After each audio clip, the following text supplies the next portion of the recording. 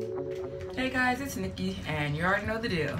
Want to see how easily I got this look? Then keep on watching.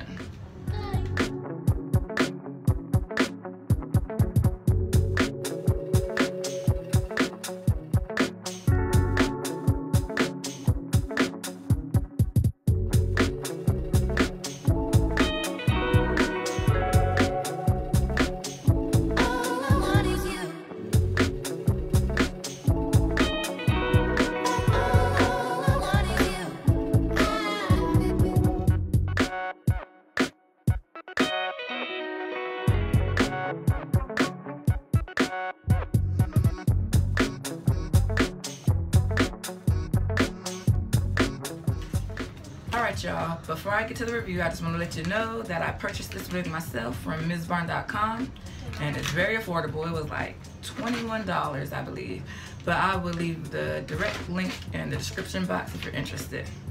Now the name of this wig, it's no stranger to the internet. It's Freetress equal Hania, and I have the color 99J, and this is my third one. So when you repurchase the wig, you know it gotta be pretty good. Now, it comes with 2 combs right here, comb in the back, and adjustable straps. Cap size is medium-ish. Now, it does come with hard lace because it's an older wig, but it doesn't bother me none. And I think if you have the wig rip band, that'll help as well. But yeah, it does have the hard lace. Here's what the parting's looking like.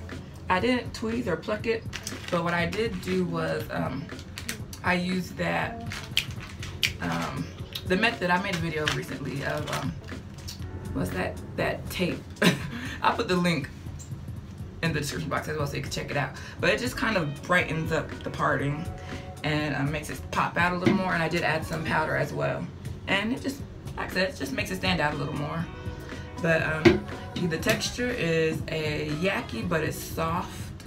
And I did get some shedding. I don't think it's extreme yet, but I will say I feel like I, cut pretty vigorously around the hairline this time around. So it might be that. And no tangling. The length is good, no issues there.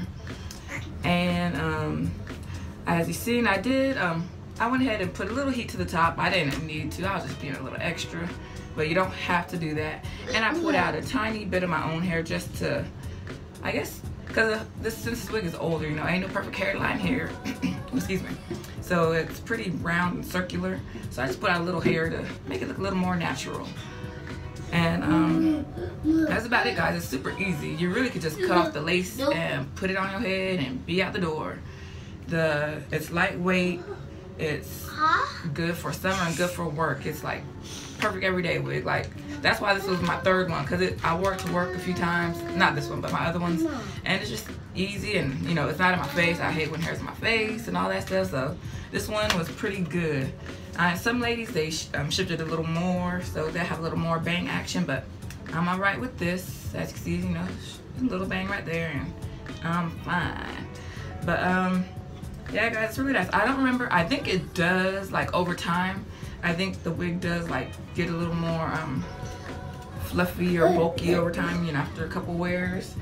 Hey, you better stop that, boy. But, some heat should do the fix. But let me show you some angles real fast. Side, back, and the other side. At the front. And I just have it tucked behind my ear because it's cute and look like that for me. If you don't want it tucked behind your ear, this is what it's looking like. Still cute. But that's about it, guys. I like this wig and I recommend it. It's older, but it's cute and affordable and easy. So if y'all have any questions or comments, feel free to hit me up in the comment section. I'll get back to you, and as always, I thank you for watching. Bye.